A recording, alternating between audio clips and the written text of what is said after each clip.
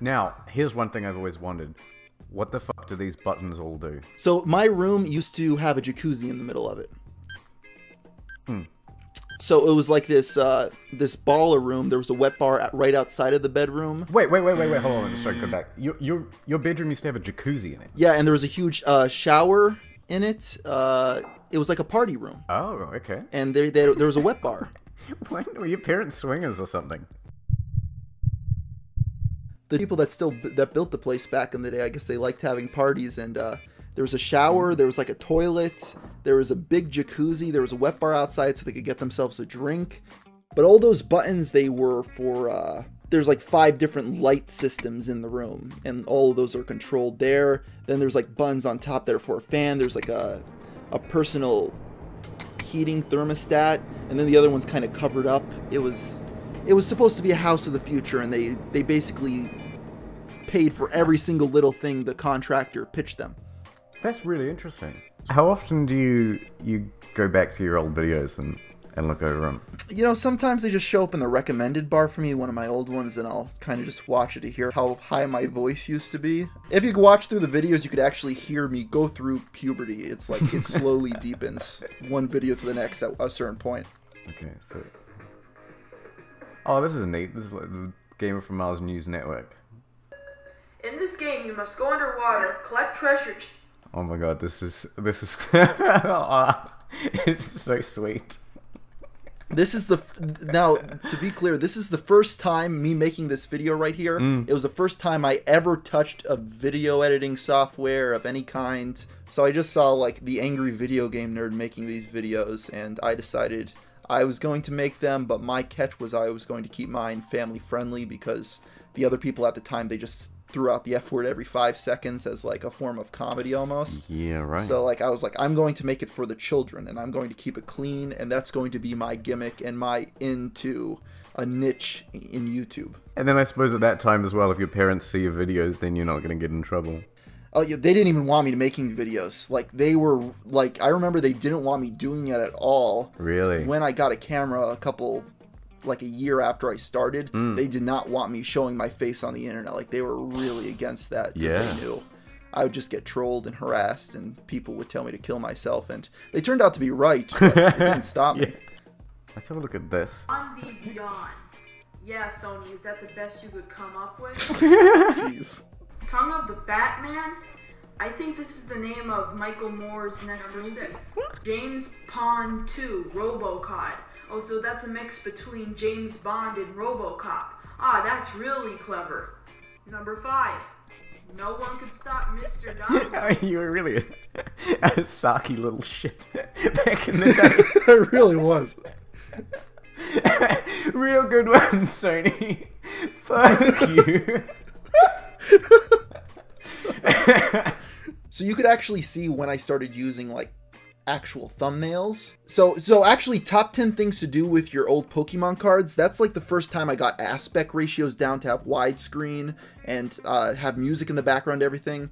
The top 10 things to do with your Pokemon cards. That I would consider the first video where I think I got my act together. Wait, what's happening? What are those sounds? I made the sound effect because I thought Number 10. I thought it sounded cool at the time. A deck of cards. Yes, this may not make sense to you. You may say, hey. Number 5. Burn them. Nothing's more fun than burning things down. You could burn one at a time or make a whole campfire out of them until they burn to ash. Yeah, it's alright. Number 3. Bribe children. So for this one, all you have to do is tell a kid to do something stupid, and in return you'll give them a holographic Mewtwo. This is perfectly acceptable. Hold on. I'm gonna use this clip for everything from now on. This one of you peeking from behind the bushes. This is Number 1. Give them to me. Did you really expect me to put anything different at number 1? Is that your real address? Is that your real address? Highly of me. No, It's Michigan. not Real Street, fakely, Michigan. I didn't realize. Some dude actually sent me Pokemon cards, and he was really ticked off. So like I was like, I'm going to make it for the children, and I'm going to keep it clean. Ticked off. family friendly. Ticked off. I'm going to make it for the children. He was really ticked off because like, he's like, yo, did you get my Pokemon cards? And I'm like, no, what are you talking about? And he's like, I sent them to you. And I'm like, dude, that's not it says not real street. And I even spelled street wrong to like give it a little bit more of an effect. And he was like, he was so ticked off. I'm like, did you have a return address? And he's like, no, I didn't put one on. So he just lost his Pokemon card collection that he actually sent to me. And then Lavender Town Theory below it is really where my channel took off. It's at 2 million views now. Pokemon has been around for over This is like still the structure of a lot of my videos to this very day. Internet mysteries. There's always been something unsettled. Well, let's listen into Quentin Review's impression of the GamerFromMars. Better watch out, he'll copyright strike it down on me. Alright. In the past 10 years of YouTube history, there have been plenty of people who have succeeded as well as some people who have failed. While many YouTubers get very personal and talk about every single aspect of their life, that can't be said for all. He's got The cadence. Yeah, the cadence is spot on. I don't think he's quite got the body language right. The thing with the Quentin review video, the biggest point of it is that I always go off subject and I bring up random things that have nothing to do with anything else. Yeah. It fades out and it fades in and it's something completely different. Talking about Adolf Hitler, talking about parenting techniques of the mid-1900s, random stuff like that. And then I try in my best to work that point into the person I'm talking about of the internet age. I went too over the top, and I think I talked about Hitler in like 3 of those videos had nothing to do with World War II or anything. Do you know which video that is? Geez. Maybe is Pepe racist? You could try that one. Yeah. Before we get into good old Pepe and the controversy surrounding him, I feel it's necessary to talk a little bit about the history of anti-Semitism.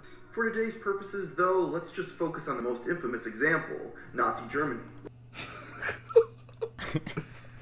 He's got the fade out. Yeah, the fade out. Yep. This video isn't even close to being done, you fat mom. One of the series. Hold on. We can't let that lie. He called you a fat mom. Well, he called me handsome before sarcastically. What the fuck? What a dick. What does this guy look like? Oh, he doesn't show his face. Yeah, well. He's 15, that's all. So one thing that scares the hell out of me is these channels that are dying. That I talk about on what happened. Yeah, like I look at things like Tobuscus especially, and I think, Jesus Christ, a guy who had 6 million subscribers, and then like his latest videos struggled to get, you know, to break 100,000. Does that prey on you a bit as well? Oh my like, God. Like that actually keeps me up at night. It keeps me up. It's so stressful, and there's been times in my YouTube career where I thought I hit a wall and that was going to happen to me, but What do you think is the main thing that causes these channels to die? they have a comfort level of what they're doing, and a lot of the cases they were never actually that big to begin with, but YouTube and just the industry as a whole propped them up. A lot of the times with people like Tyler Oakley or Tobuscus, they lived in LA, they networked with people, they had their own agent, they collabed with other YouTubers, YouTube put them on the front page all the time, and it inflated their numbers. With somebody like Tobuscus and other people in his case, it happens a lot, is they reach a level of success, making millions of dollars a year off YouTube, and that's no longer good enough for them, and then they go off to Hollywood. But the thing with Hollywood that YouTubers aren't aware of is, on YouTube, if I have an idea for a video, I make it and it's out within 2 weeks. In Hollywood, you get 10 projects, and maybe only 2 of those will actually pan out. Then after Hollywood ate them and spat them back out, they come back to YouTube, and then they try making the old content that they were successful with 3 years ago, but then they find out no one's interested in them anymore, but they have no choice. This is the only thing they know. They can't make money. They can't go back to Hollywood because Hollywood's not hiring them anymore. They're not hot, and they have no choice but to run them into the ground because that's the only opportunity they have. It's kind of comforting to know that Tobuscus fucked up in there, because when I watched his most recent videos, the thing that freaked me out the most was like watching his content. It wasn't that bad.